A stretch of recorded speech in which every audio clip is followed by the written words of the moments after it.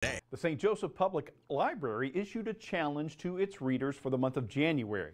Here it is. Read enough books and you can put a pie in the face of a librarian. Well, that sounds good.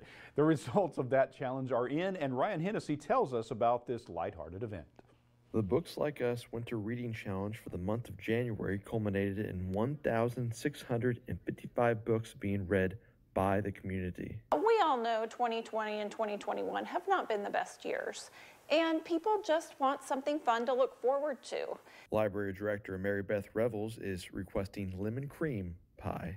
And I thought, well, heck, if I'm going to get pied, I want to have some good flavor.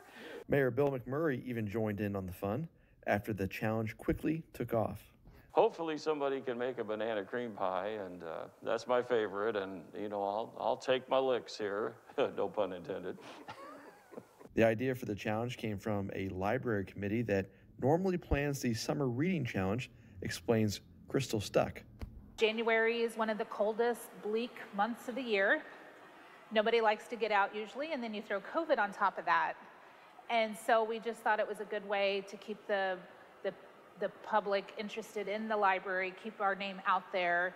The first to sign up for the challenge was Jen Wildhagen, the downtown library branch manager, which is also the location where the pies will be thrown this Thursday at 4 o'clock in the afternoon.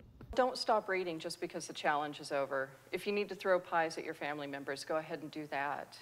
Have some at-home challenges. Reporting for News Press Now, I'm Ryan Hennessy.